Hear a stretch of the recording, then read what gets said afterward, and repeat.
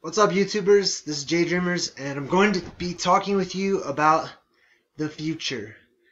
And what does the future hold for us? Now, I realize that those of you who watch my channel fall into various age groups. So I want you to consider your age group when I discuss this particular topic. I watched a couple videos lately that really have sparked my mind into thinking about what the future holds for us. Let me bring you closer here. I'm going to post links to both videos. The first video is about something called CRISPR, C-R-I-S-P-R. And it seems like this is basically a commercial for genetic engineering on a very advanced scale. And I was watching one of Rob Skiba's videos right now about Nephilim and giants and things like that. And he reposted this video that actually one of you left a comment with this video in it. I forgot who left it, but thank you. And Rob Skiba put it in his presentation, and it really started to just dawn on me like, man, I want to talk about this. So watch the video for this CRISPR commercial or advertisement for the future of genetic engineering.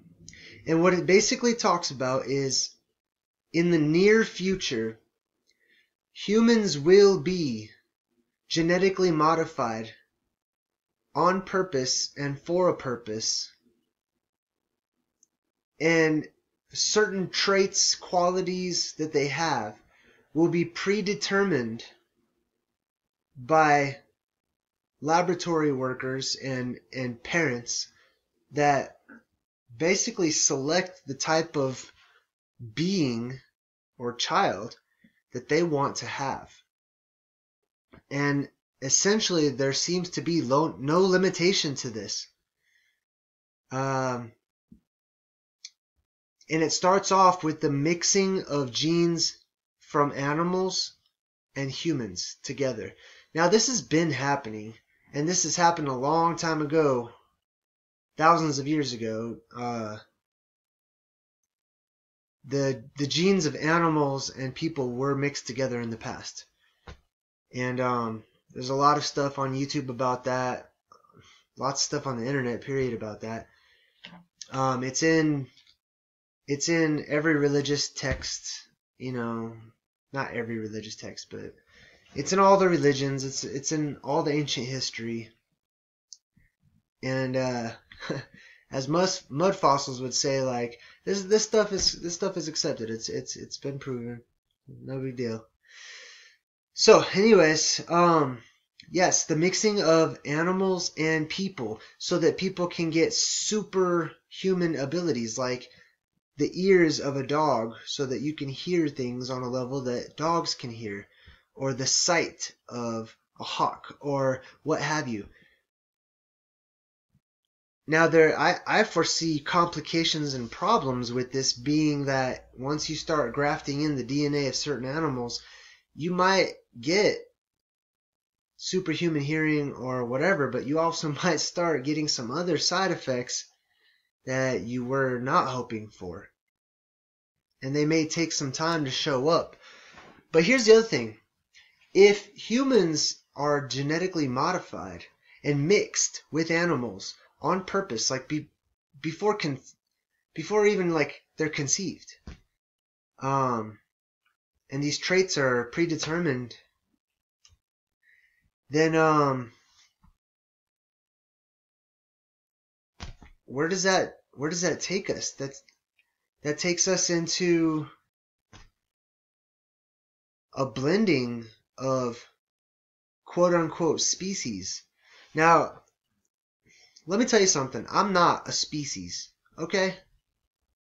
So don't throw me in there as being a part of a certain species or what have you. I'm not a species. I'm something far above and beyond a species or a classification or throwing me into some kind of box. Now, once you make a genetically modified baby and it grows up into an adult and it breeds or has babies of its own, that DNA is now being passed down without any help from doctors. And that DNA can sort of freestyle and do whatever it wants to do as it passes down the family tree. So it's kind of out of the hands of the doctors at that point. If you've never seen it, I'd highly recommend checking out a movie called Gattaca. That's what it reminds me of. And basically in the future, there's a whole different type of profiling going on, or judgmental attitudes, and that is those who are genetically pure because they have been modified at birth, and those who are genetically unstable or unknown, which are the natural born people with no genetic modifications, and they just roll the dice and risk whatever life throws at them. I see that as a strong possibility if the genetic engineering that's in hiding right now becomes a public phenomenon and practice.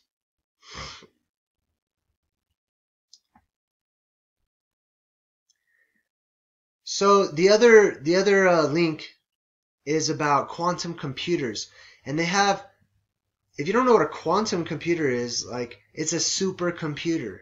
These are computers that make calculations that are almost unfathomable to you and I. They think faster than our brains can think. Robots are getting smarter than the people who made them. Excuse me. And robots are slowly beginning to take over our way of life. And it's this frog in a I always want to say frog in a blender. It's this frog in a pot effect. Once again, it's a slow introduction. It's small things at first, and they get bigger and bigger and bigger. When I go to Walmart, which I can't stand, I don't like Walmart or many other grocery stores. I don't like many places, but see, I'm starting to get old-fashioned already. I'm 37. I'm starting to get old-fashioned, and I can see myself 30 years from now as an eccentric old man that people just think, that guy's strange, that's a weird old man. But anyway, so I go to Walmart, and there's more robot cashiers than there are people cashiers. And robots are out, so they're replacing people in so many ways. And these quantum computers can basically, they can make it so that robots of the future can do anything. They're capable of anything, and they can absolutely replace human beings on almost any level. Now, combine a quantum computer with some of those robots that do 3D printing. I mean, imagine the possibilities of things that robots can do once we become obsolete. And this is right around the corner. Robots taking over our world, what they call transhumanism, or androids, which is humans mixed with robots, combining them together, and then the combining DNA from animals and humans to make crossbreeds of animal humans. So anyways, I said keep in mind your ages, because for me, 30 years from now, not too bad. 40 and 50 years from now, That's getting towards pretty old, all right? And this is if nothing huge happens or stuff hits the fan or whatever. Which I'll probably be gone by then if you've seen my other videos. However, for those of you who are left behind, especially you youngins, you kids out there, please start thinking about this stuff, and please start talking about it after you have done some research. Share this information and talk about the implications that it has on future life. I mean, we genetically modify corn and all this stuff, and that gets into our body, and that starts to change us slowly. But they're talking about directly manipulating human beings to do things. And what they use to justify this is, like, well, we'll cure AIDS, and which they already have the cure for. We'll cure cancer, and you know what I mean? Like, the big one is we will prevent death. Maybe not prevent it, but we will extend your lives for a very long amount of time. Well, that's interesting because in the Bible it says that Jesus says, like, the end will come and it will be like in the days of Noah. Well, in the days of Noah, men were living for hundreds of years. There was crossbreeding going on. There was magic, dark magic being used. There was animal-human hybrids. That world is right around the corner. I mean, we have those things now, but most of them are kept just under our view. And I promise you, soon enough, they will start revealing little by little, and they'll entice you. They'll try to entice all of us into wanting and desiring these things without questioning the implication, without questioning what it could lead to, if it's a good idea or not. Because people will be so eager. It'll be like, when they bring out a new technology, but they put it in the form of a video game or something, and people want it, and they use it, like that Pokemon game. It's basically got us doing the work of the robots to map out our locations, where we live, where we eat, where we work, where we are, where other things are, taking pictures of everything. So yeah, I'm already old-fashioned. Who knows how long YouTube's even going to be up? But if it's up 40 years from now, and you're watching this, then you see a younger version of an old man right now who's talking to you about your present condition.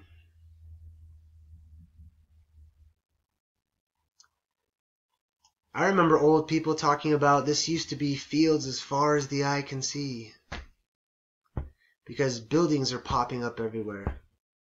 And then the crazy thing is, 20 years later, I saw the same thing myself.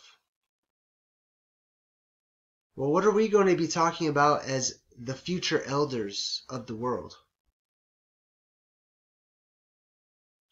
What kind of a world will we see? Will we live in? Will we adapt so that we don't even remember that there's much of a change? Will we go along with it? Or will we stand firm in this old-fashioned way of life? And the changes will be crazy to us, ridiculous to us. I mean, this is really starting to become the future. And these videos, this is all stuff that they're just letting you see. Everyone knows that they always hide stuff, and they don't release technology and stuff until, 40, 50 years later. Once they've exhausted it, now they can use it to their advantage, to put it out into the public's view after they've packaged it in a nice, pretty, enticing wrapper. And if you look up supercomputers, all of the world's fastest computers today are like the size of huge rooms, just like they used to be. Well, those old supercomputers of yesteryear are now small. So imagine what these supercomputers, these quantum computers today, how small they're going to eventually get and what they'll be able to do. Just some food for thought.